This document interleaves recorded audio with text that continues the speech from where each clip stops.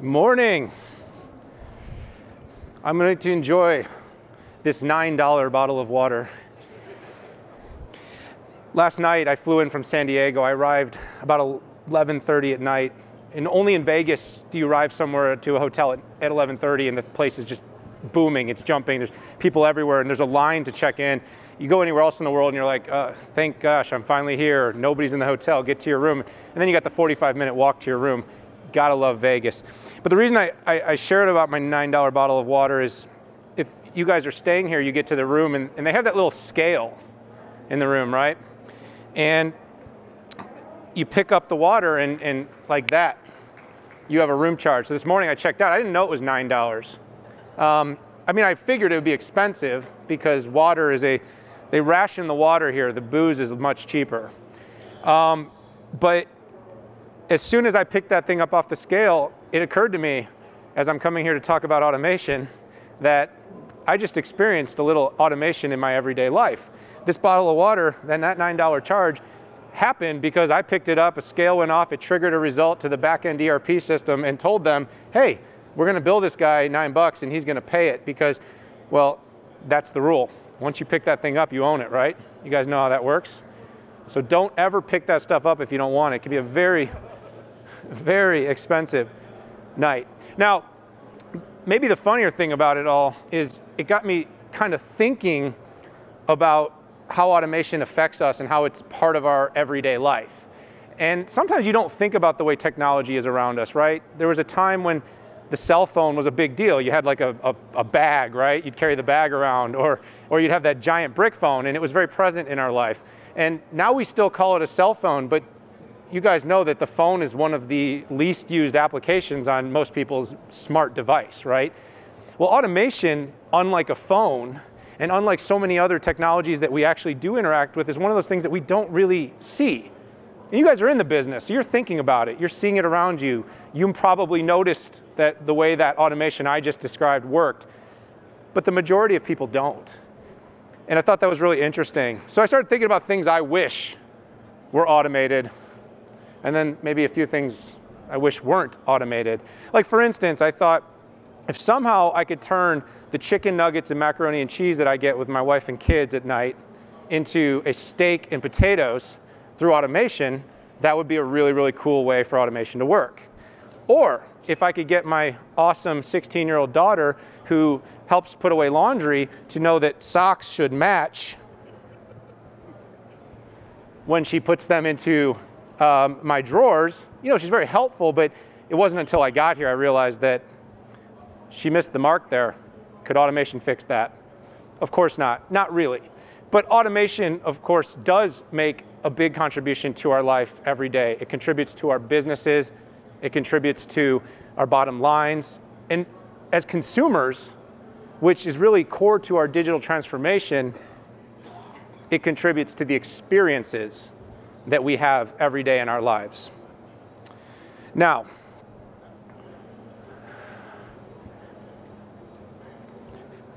I want to talk a little bit about future-proofing today, and I kind of want to set the stage about this. So I've written 6 books, okay? My most recent book is called Futureproof, and I'm going to take you back in time in a minute before I take you to how I landed at Futureproof. But the rest of this presentation, I want to kind of do it 2 ways. So my focus in my work isn't just automation. My focus is digital transformation as a whole. So I research and I've commissioned studies for dozens of the world's largest organizations to understand how digital transformation is changing the way we work, the way we live, and the way we communicate.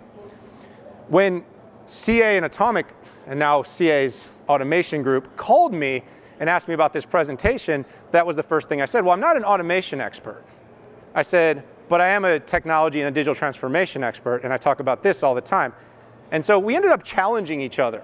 It was kind of an interesting little debate that went back and forth. They said, well, we need this to be about automation. And I said, well, I just wrote Futureproof. This book just published. And by the way, there's like 400 copies back there. So when they're done, I'm going to sit there and sign books for you guys until my hands bleed, assuming you still want it after you've listened to the rest of this presentation. But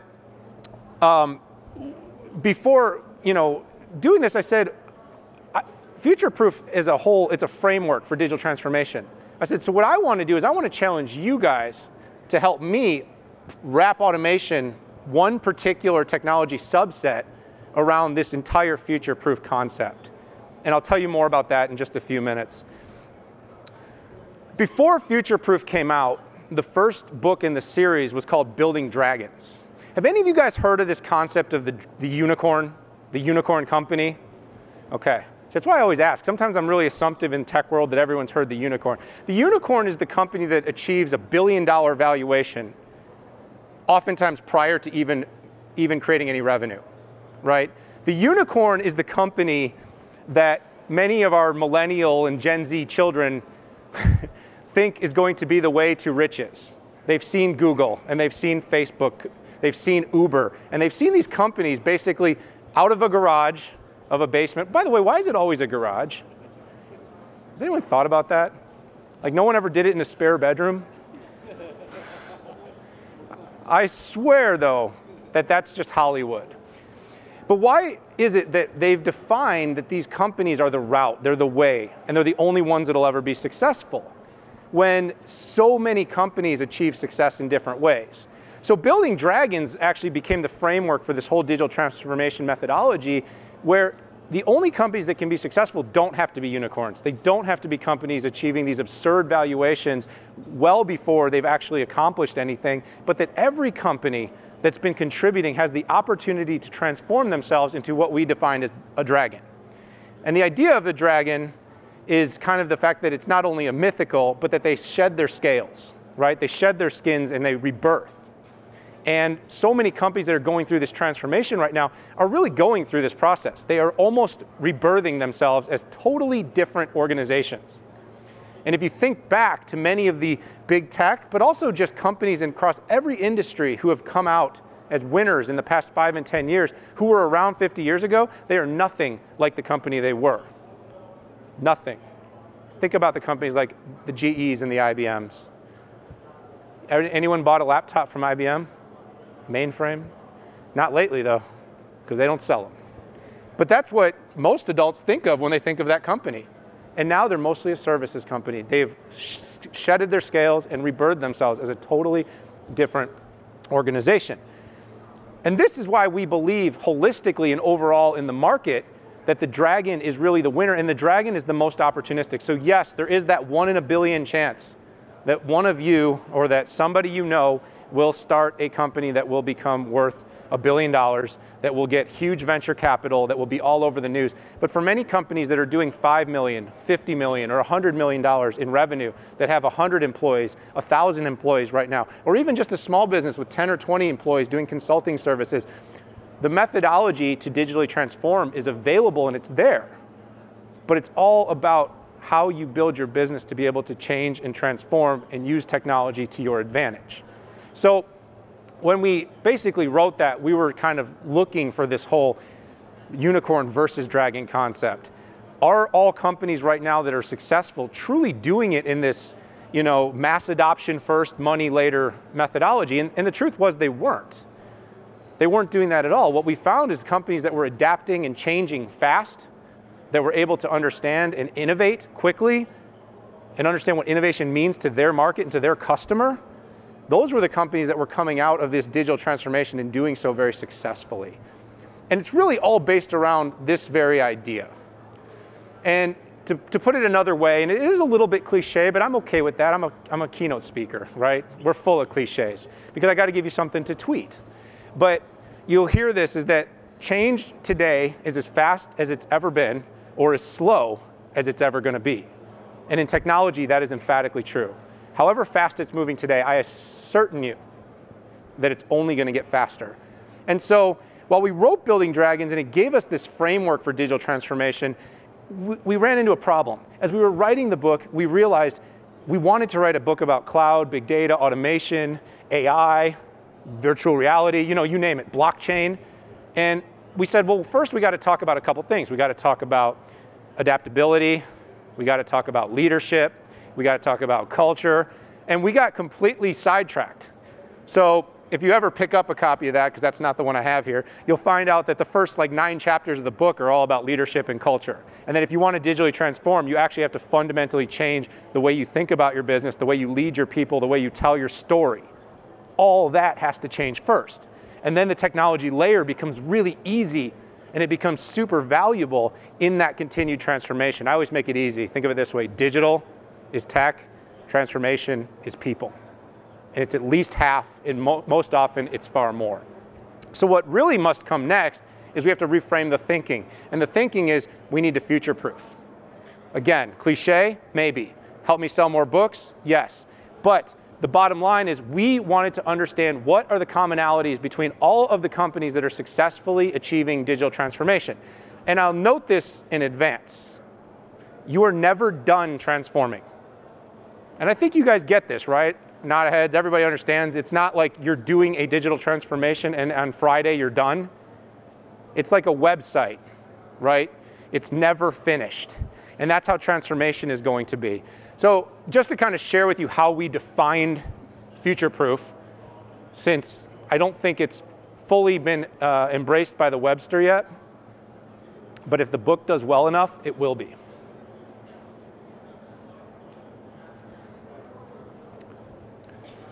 So when we finally got to the framework, and I'm about to get to the part where we're really going to dive into the automation, we basically came up with 7. And the methodology behind the 7 was we were looking for what are those commonalities. Now, of course, every company has certain things that are totally unique to them.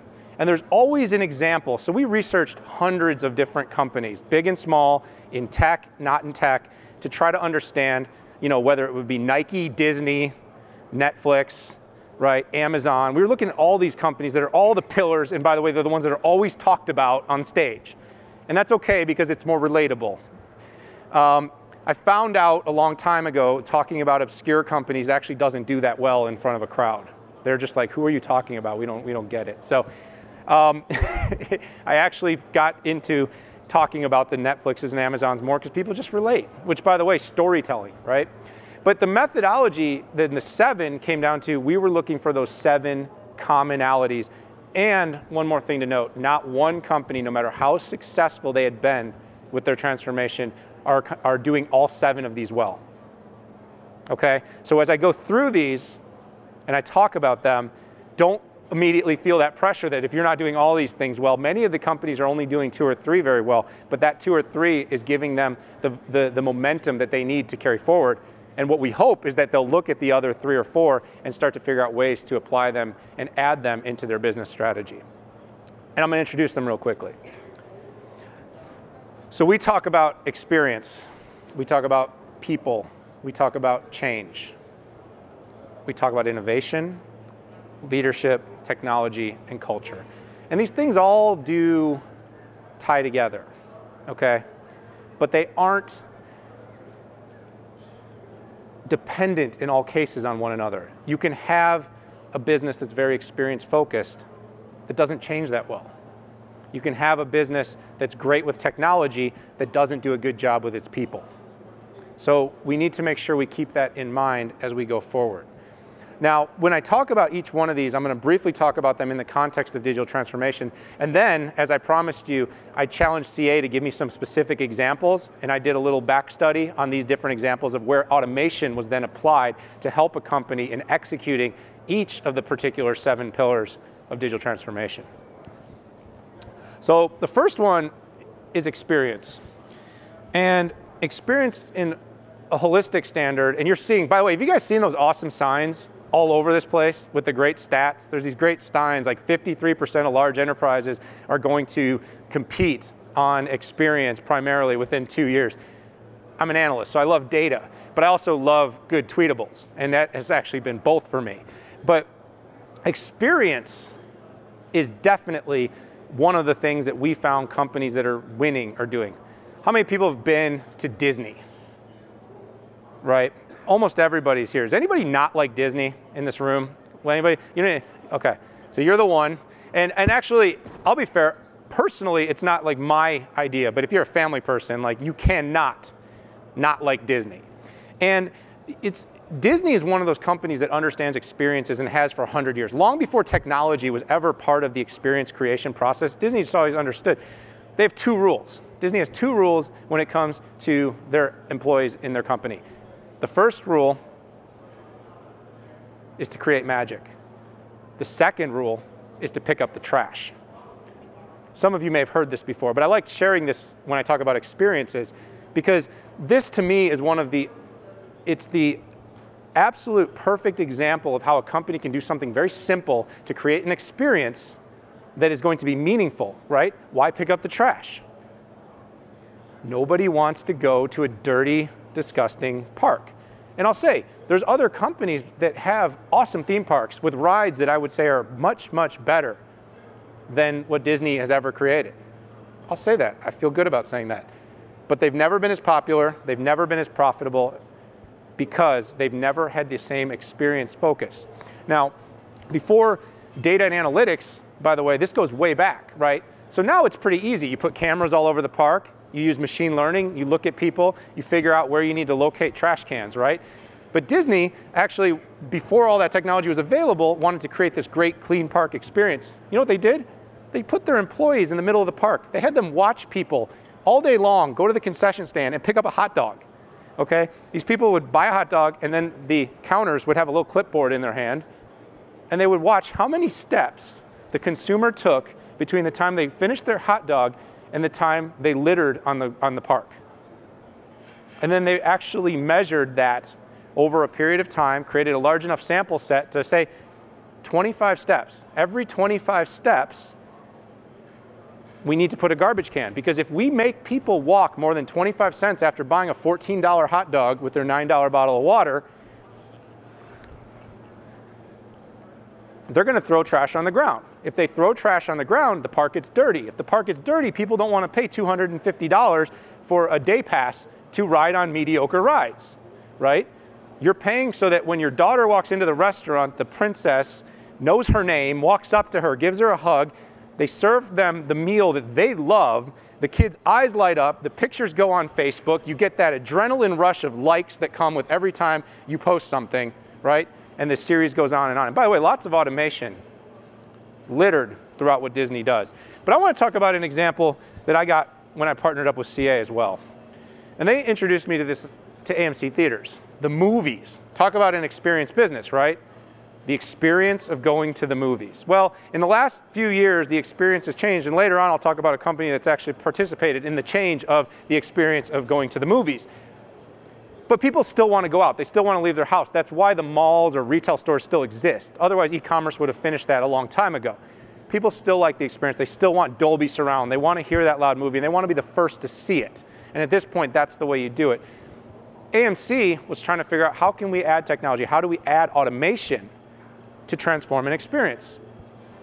Well, what if it could use social media, say Twitter and say Facebook, to automate notifications of specials, give someone a discount on their popcorn and their drink because it knows you're in the movie theater and it knows that you're part of the ecosystem, and it can automate just because you showed up and actually take you through a process, give you a special discount, and create a new and better experience. We all know how expensive that stuff is at the theater, but personalization is a huge part of transformation. There's no way that the theater there could actually do this manually. There's no way that you could show up. What are you going to do, hand everybody a coupon? Well, the thing is one person may like popcorn, the next person may like nachos, the next person may want a pretzel, and the other guy may like Sour Patch Kids. Well, with automation, it can start to actually customize those offers. And that's exactly what's being done. And as automation is added to things like AI and machine learning, those offers can be more and more tailored and customized to say, holy crap, this theater, this company really knows me well. And they've connected my online experience to my real world experience. You guys hear omni-channel, right? They've created a full omni-channel experience, and they've used automation at the core of it. So let's talk about the people side of things. I'm one of those people that emphatically talks about people being the most important part of every company. The next book I'm writing is actually called The Human-Machine Partnership. And I am exploring this very topic of how people and machines will work together. Being in the automation space, right, we hear all the time, people are scared, right? People are like, is that robot going to take my job, right? They see this, the cyborg up in Boston Scientific up there, that's picking up packages and moving them onto shelves. I mean, it's scary. It's a little ways away, but it's happening. But at the core of most great businesses are people. And we think about where can people help change a business. So the retail space is a example I always like to give. You guys ever shop at Nordstrom? Maybe not. But high-end retail is a really, really tough place to be right now because of the internet. So companies are trying to think about how do we make something more personal. Well, if you shop at these stores, at the high-end store like Nordstrom, what happens is when you buy, you ever go to the register, they don't just throw the stuff over the counter at you. It's a very, very personalized and tailored experience that this company's been doing for many, many years. They walk around the register. They shake your hand. They hand you the bag. You ask them where the bathroom is. They're trained to actually walk you and guide you to the bathroom. People are being invested in heavily in these companies. And by the way, their sales people in retail can make a six-figure salary. It's unbelievable in this day and age.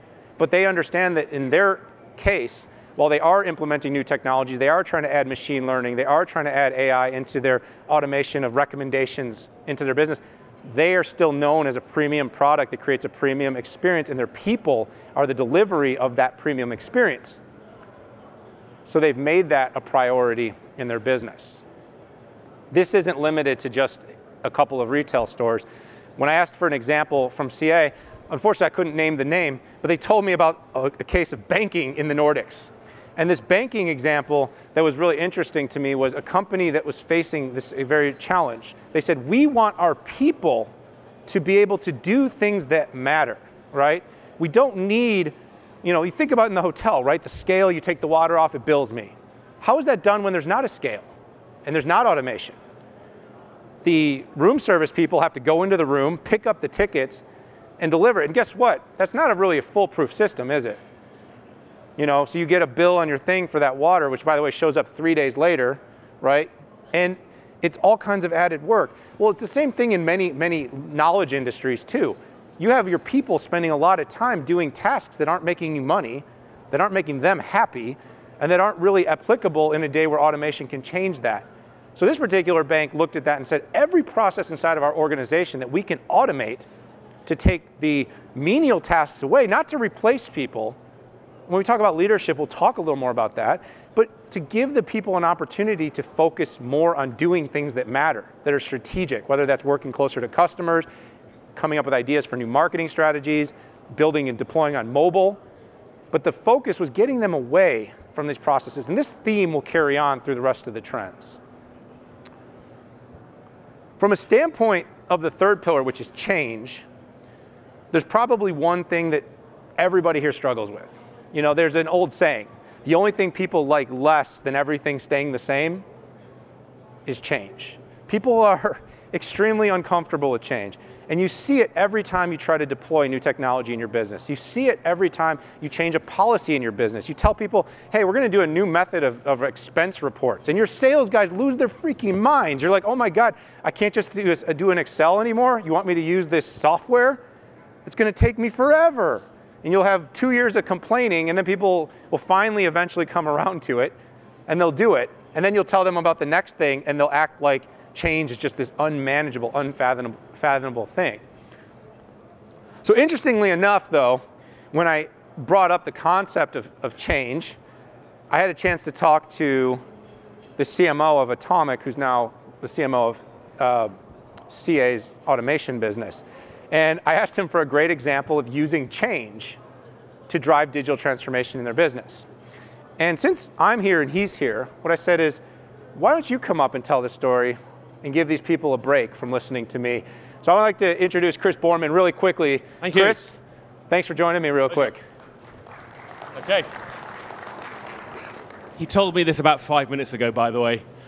It was very ad hoc. We are an agile speaking team.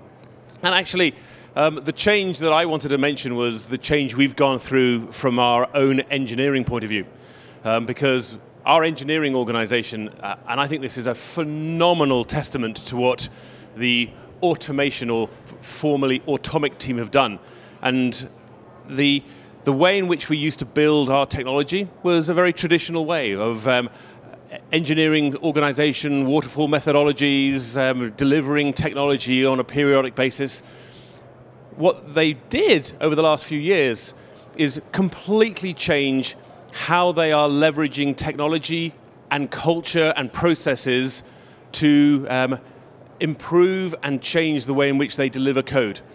And one of the things that I find amazing as a marketeer is that our engineering organization now delivers bi-weekly or every 2 weeks upgrades into our own internal production system running Salesforce.com and ServiceNow to actually allow us to basically use that technology. And that change has been a profound change in how we develop our own technology. And there's a gentleman by the name of Christopher Heil who will be presenting all of the things that have actually taken place in the next presentation after this one, because I think it's a really, really good example of changing the way in which you code, leveraging agile methodologies, and it's all about culture. It's all about process as well as the technology itself. Hey, don't steal my thunder. But before you run off stage, Chris, and thank you for sharing that, by the way, you told me one more thing that this change enabled for your company. And this is something every company is always thinking about. It's an exit. The change you made in your company did not only make you guys faster and help drive your transformation, it also made you more attractive and helped move your acquisition through with CA, yes? Yep, absolutely, and it's one of those things where I think what CA saw, I think, is the innovation that is coming through in that engineering environment, and the way in which we've been embracing business process automation, cloud automation, was very appealing, and that's part of that process, I think. So yeah, thanks. Chris, thank you so much. Pleasure. All right, everybody give him a little round of applause. I figure you guys get stuck from like 8 a.m., 8:30 a.m. listening to people speak. It's like you'd like to hear a different voice for just a minute. So now you're stuck with me again, but don't worry. There's only about, 18 more minutes. But let's jump forward really quickly to the fourth trend. The fourth, I guess I'll call it a pillar. I like trends, but pillar is really the right word. Automation and innovation. But first, innovation. Now, one of the biggest problems with innovation is there's a definition problem, right? Every company kind of struggles. What is innovation? Innovation from a macro perspective, innovation from a disruption perspective, innovation from a small intermediate step forward transformation in a company, or even innovation that is sometimes confused as iteration, right? Sometimes companies just change things little bits. They call it innovation, but really all they're doing is iterating on what they're already doing. And sometimes, by the way, that's okay. But innovation and the companies that are winning, the companies that are succeeding in digital transformation, they're all innovating. And we kind of innovate around this one concept of failing fast to succeed sooner. And we talk about this a lot throughout the book, but you guys probably have heard that concept, like fail fast. And it's kind of cliche. Like, again, I got these cliches, and what I try to do is I try to break through the cliche and actually make it make sense to people. When someone says fail fast, nobody actually means to fail, okay? I want to be very clear about that. Nobody means like, go ahead and lose $1 million. It's a great idea, okay? What they're really saying is that every time you deploy, so we talked about that new expense reporting system, right? You deploy that system, and you know what sort of benefit you're expecting, right? You have a strategy, you have an expectation and an outcome that you already determined before you bought that solution. How do you actually figure out if you're on track? And if that solution is going to bomb, if people are absolutely not going to use it, if it's going to cause upheaval and it's going to unroot the company and you don't have the culture to make that change, how do you get out and get on to the next thing? That's fast fail. Fast fail might be a design fast fail. Companies like Dassault Systèmes, I say it with a French accent because they're French. They design virtualization, visualization software. So they work with the companies like Trek bicycles, right? Well, if you're a manufacturer of a bicycle in today's age, and you want to make sure before you sell someone, people spend like $10,000 on their bicycles. If you want to spend $10,000 on a bicycle, don't you want to make sure that thing's been run through the mill and the tests? Well, companies can't put out new bikes regularly if they have to have them out in testing for 1 or 2 years. They can't embrace the newest technology, make the lightest bicycles, use the most progressive materials, and help their riders have the best experience.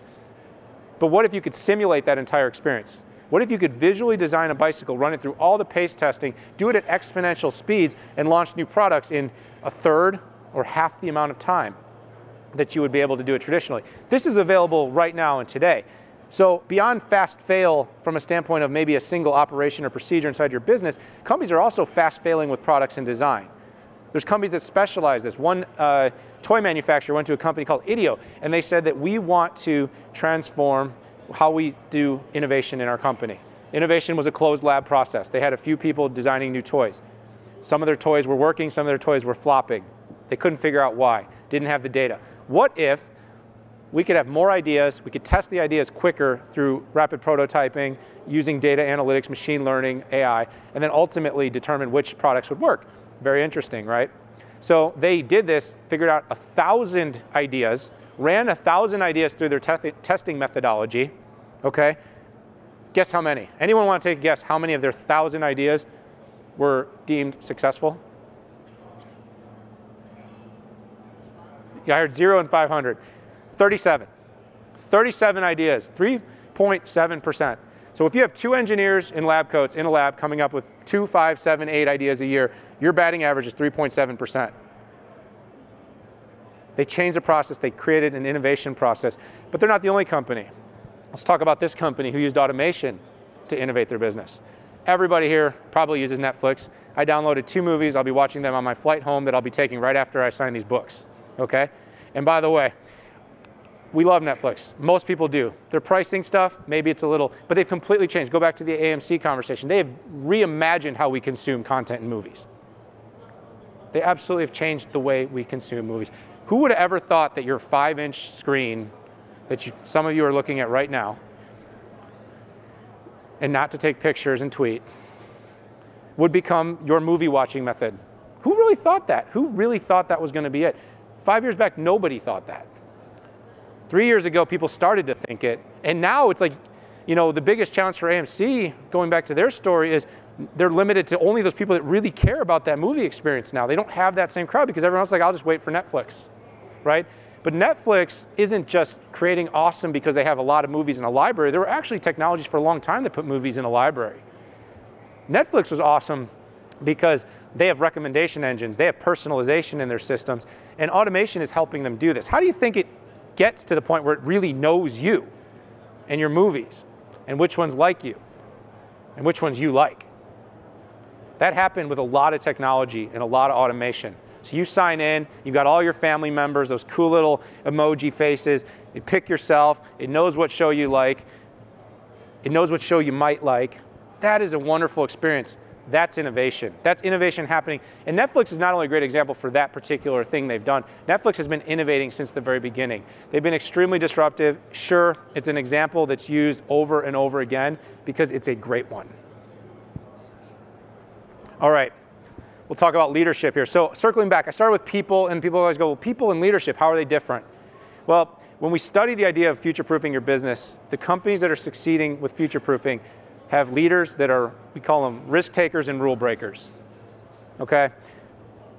Almost every company that is turning a corner, that has made a major comeback, their leaders have had to make really, really tough decisions, okay? So when we talked about the people thing and we talked about the banking company in Nordics that got all their people redirected to other things, well, there's also harder decisions going on right now. Leaders right now are going to have to transform and take people potentially out of picture. Right? When autonomous trucks come in and you don't need drivers and trucks and they can increase safety, lower insurance rates, drivers are going to be in trouble. It's not because these company operators are heartless and soulless. It's because there's going to be regulatory requirements that they're going to use these trucks. It's going to be safer on the road, it's going to get things to places more efficiently, and it's going to be the only way they stay in business. Leadership inside of transformation right now, people are making those hard decisions. And not all of them are hard in a bad way. Some of them are hard by moving into new product categories, completely going away from what has worked for them. We're seeing this in tech every single day, companies taking major risks. So CA shared an example with me of a company called Genworth. And this one was really interesting to me, and the reason I put it into the bucket of leadership, for automation, and the reason I thought it was so interesting was they had a process at the end of the month. They're a major financial company, right? If you're closing out your books at the end of the month, okay, and you work for a company, usually that can take 15 days, 30 days, right? You're getting your data together to report your numbers. It can take a while. Not with automation though. They had 1,300 disparate processes at the end of the month that their team of engineers, accountants, analysts had to come in, work the weekend from literally that Friday to Sunday night so that Monday morning, when they had to have that month closed, would be done. There's an easy button for that. And that was this great example of automation. They took 1,300 processes down to something at 5 p.m. on a Friday. They pushed the easy button, and by Saturday morning, the system had run through all of these 1,300 processes using automation, finalizing those reports. And guess what? Those people got back their weekends. But from a leadership standpoint, it also meant some of those menial tasks, some of those menial jobs had to go away. The company had to make those decisions, right? We can't continue to have those people in those roles, but we also can't continue to avoid using technology where it helps our business break through, be more efficient, simply because that one reason. It's a risk and it's hard, but the leaders that are transforming are making those hard decisions every day. And the sixth pillar is technology. Now, we've been talking about technology this whole time. And that's what people always like, well, why is it only one pillar if it's digital transformation, it's technology, and why did it take you so long to get to tech? Well, if you think about it, right, every single example I've given has been littered with technology. You're not driving change. CA's change, or Atomic's change, came from the utilization of automation within their own business. AMC's experience is coming from the utilization of social, big data, analytics, automation. So tech is littered throughout this, but tech as a core principle is also very, very important. So the utilization, companies that are effectively creating digital cores, okay, are overwhelmingly having more success with their digital transformation. And this is the tech part of it, right? Companies that are actually ready today, you know, a lot of companies are still having conversations about topics like mobile and cloud. But the companies that have these digital cores, these companies that are already moving into blockchain, they're already moving into advanced analytics and automation.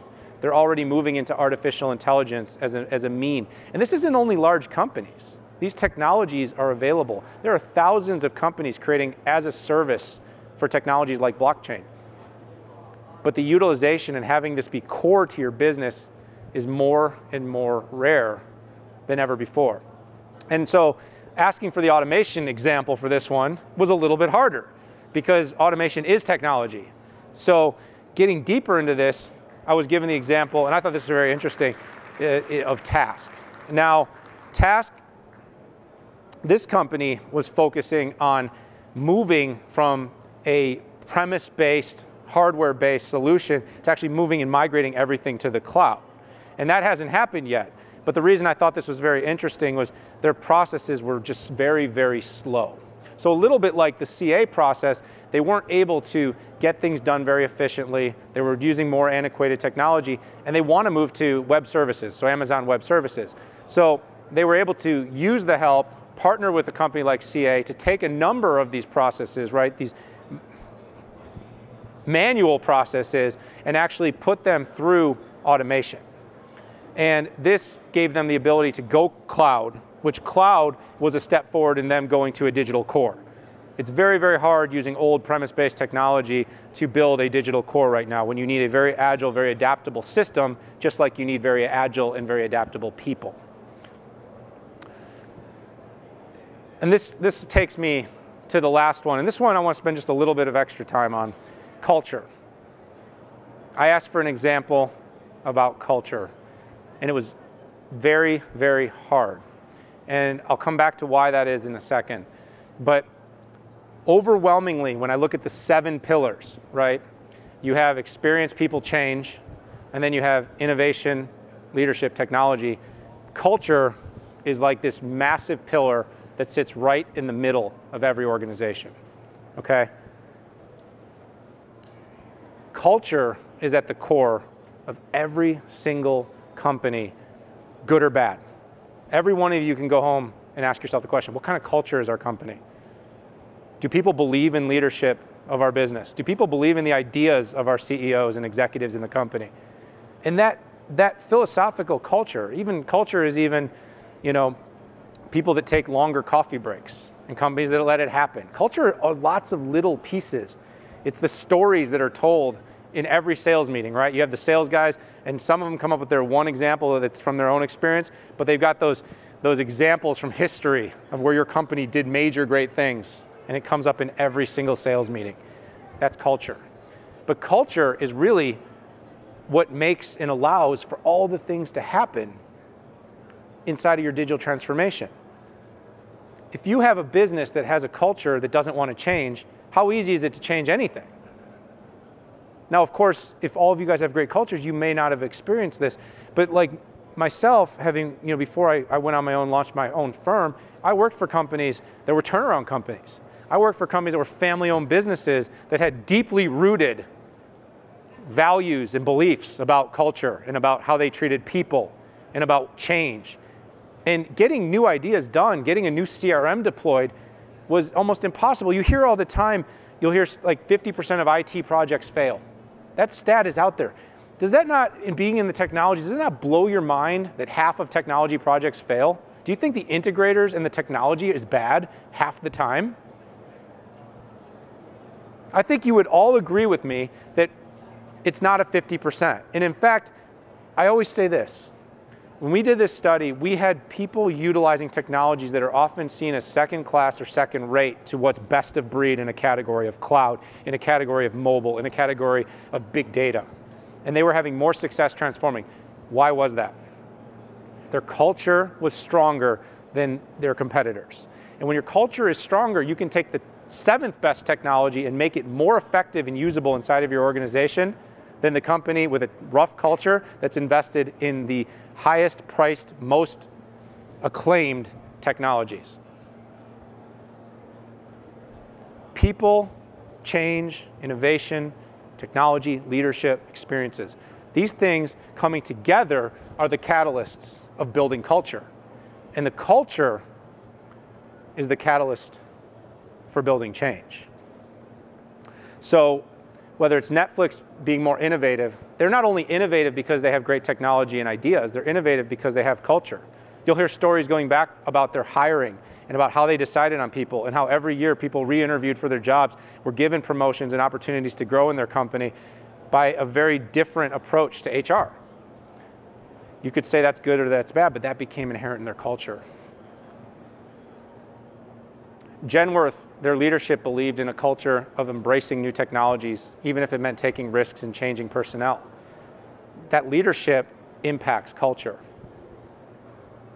And some of these other companies you're going to have to wait and see. Companies like an AMC, where they have major challenges in terms of the market and the desire to maybe attend films, but they're thinking outside the box about applying automation, about utilizing technology and changing and bringing back the experience. And I've said this a long time about retail, and I've been asked often when I'm doing interviews and stuff about my predictions on retail. I think retail will actually have a renaissance. But it's not until retail is reimagined with what's possible because of technology. So as I sit, and I thought about this morning, I said, you know, the automation for my $9 bottle of water and the automation that I wish I had when my daughter didn't match my socks, which, by the way, I'm playing this off as it's pretty cool, right? Not wearing matching socks. But what I did really realize is that while I often preach this concept that not one technology itself can digitally transform a company, that it is certainly possible with every single technology, including automation, to consider how it can help your company transform, how it can drive experiences, lead people, and change, innovation, leadership, culture, technology. It can do it all. Automation can help future-proof your business, and you can future-proof your business with automation. Thank you guys very much for your time today.